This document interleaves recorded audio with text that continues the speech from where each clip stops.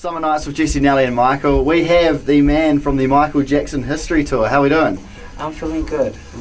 Awesome. So you guys are finally in New Zealand. Can you give us a quick rundown on what to expect on your show? Well, the show is, it's going to be the real Michael Jackson. Maybe not say real. I'll say the Michael Jackson experience. And it's all about the fans. And really it's about paying tribute to one of the greatest legends of all time. So it's going to be epic, I think. Sounds like it's going to be an awesome time. So with this, there's a lot of choreography and dance moves and lighting, and that's got to be a massive effort.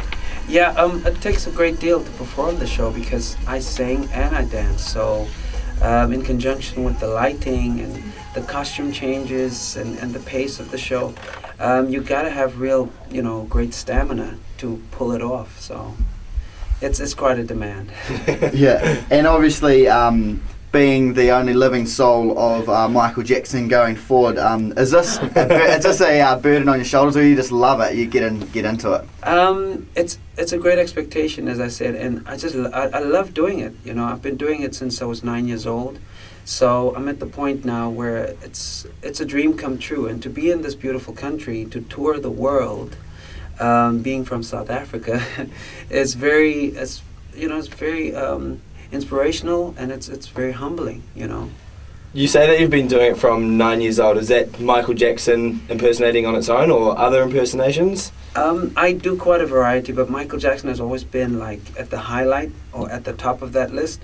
And yeah, so it's since 9 years old, my teenhood, my adulthood now, and it's all about, I guess, the demand from the fans. Most of the time I would go out because people, would just say, just come do a 10-minute special, do a half-an-hour special. So it's all for the fans, really. Obviously, the king of pop, there'll be a lot of people wanting to impersonate him. How did you get sort of selected to do the role? Oh boy. I went through a vigorous audition process. I was selected amongst 1,600 tribute artists to perform for Showtime Australia. And before that, I had sent my video clip around the world to all kinds of talent production companies. And Showtime Australia was at the top of that list, and that's how they found me. We've got a segment on our show, Saturday Groove Nights, where we play like disco and pop hits. So we're just wondering, what's your favourite MJ song and why? I've got quite a few, but the one that stands out the most is Billie Jean. And I say that because of the performance, demand it has, and the personal content of both the song and the dance, So it's a great connection between myself and the audience whenever I perform Billie Jean, because they know it's coming, So I really love Billie Jean. It's just one of those great songs.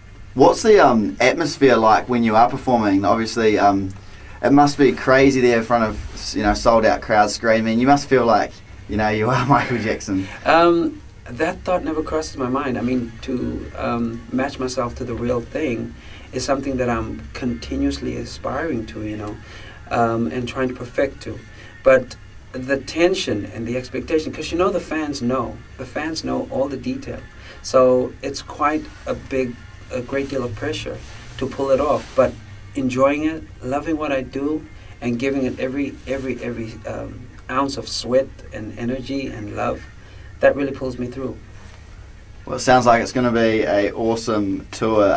Yeah, so how can we head along to it, and where are you playing in New Zealand? So you could visit our webpage. It's mjhistoryshow.com, and all our dates are on there.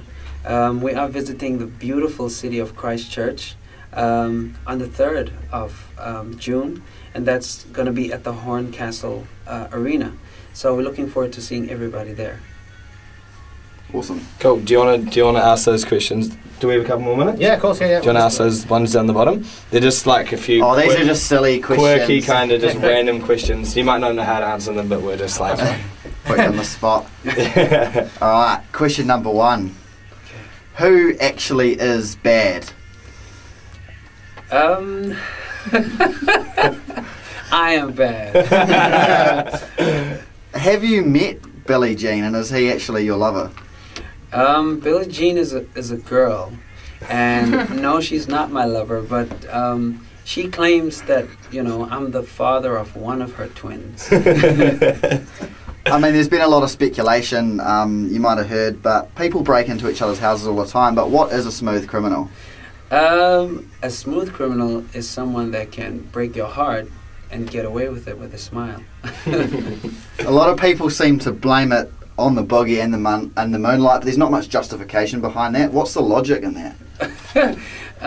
Having a good time, going out with friends can sometimes get you into big trouble.